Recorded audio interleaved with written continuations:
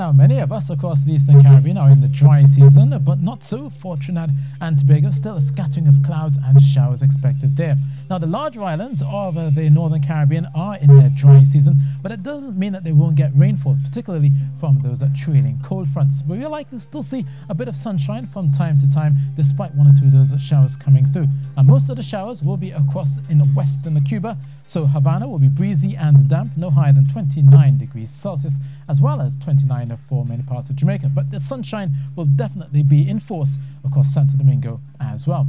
Now, the sunshine continues for the Eastern Caribbean. There's not much chance of a shower here. The breeze will definitely be picking up, though, so a few brisk showers are likely further towards the north, that is for the Leeward Islands, but for Dominica as well as for St. Lucia, mostly settled weather is likely here. And that will continue into St. George's, Grenada, with partly sunny skies for many parts of Grenada there, and only down towards Georgetown, a brief shower likely, and a high of 30 degrees Celsius. So that's your Caribbean travel weather, and that's it from me.